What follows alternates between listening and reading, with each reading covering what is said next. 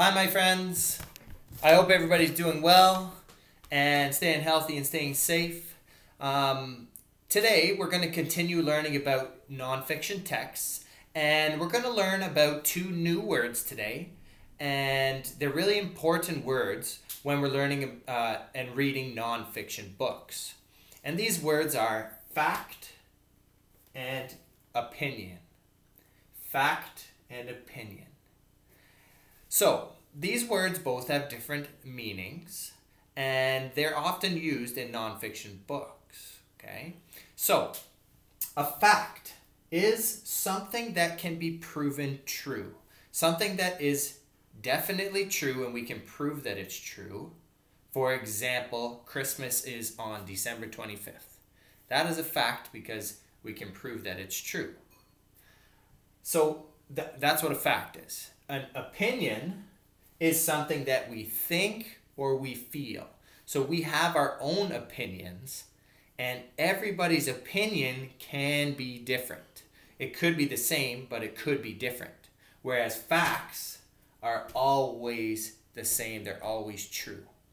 So an example of an opinion would be, my favorite basketball team is the Toronto Raptors.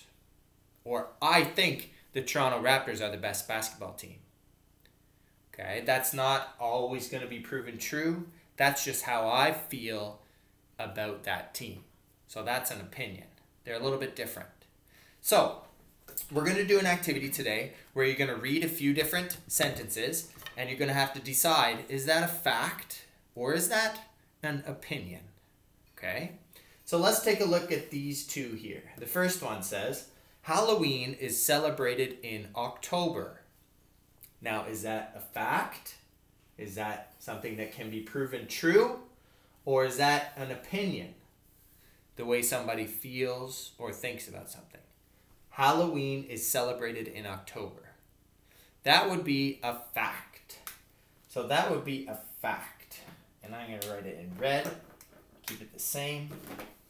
Because Halloween is always October 31st. So it's always celebrated in October. It doesn't change. That's a fact. What about this one? Oreos are my favorite cookies. Is that a fact? Is that true? Or is that a personal opinion? That's a personal opinion. So that would be an opinion. Because that's the way Mr. Allen feels. And that's what I think. But it might not be the same for everyone. So this is an opinion.